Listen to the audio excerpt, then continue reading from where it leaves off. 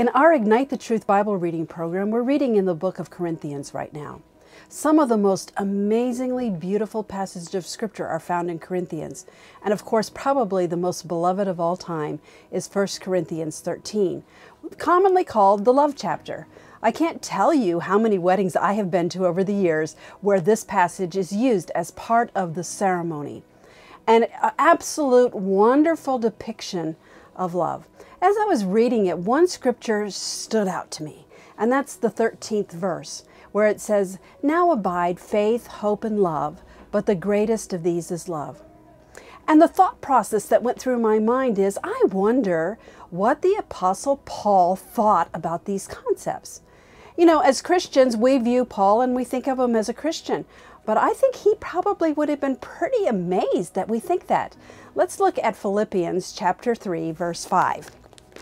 This is Paul describing himself, and he says, "Circumcised on the 8th day, of the stock of Israel, of the tribe of Benjamin, a Hebrew of the Hebrews, concerning the law, a Pharisee." Imagine, Paul was a Pharisee. Paul identified himself as a Jewish man of the tribe of Benjamin. In fact, he said, "I'm a Hebrew of the Hebrews. I'm more Hebrew than the other Hebrews." Paul identified himself as Jewish. Now, it also says in the scripture that he studied at the feet of Gamaliel. Gamaliel was known as a sage. In Jewish history, he is known as a member of the Sanhedrin, which was the 70 group of 70 men who governed over the state of Israel in areas of religious law. He was known as a legal expert. He was a Torah sage, and Paul studied under him. So Paul knew the Torah very, very well. Now, it's been my privilege, really, living in Israel, to be able to study with some rabbis and also with those who know biblical Hebrew and understand the Bible very well.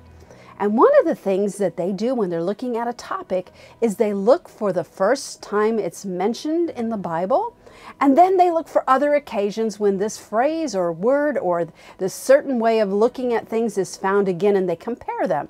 Because you see, God is a God of patterns, and He repeats His word in various ways throughout His scripture. So I thought, wouldn't it be interesting to go back and look at these three concepts, faith, hope, and love, in the Bible that Paul read, and see what it has to do with the first time it was mentioned. So we're going to do 3 more videos. I hope you join us for Faith, Hope, and Love. Thank you, and God bless you from Jerusalem.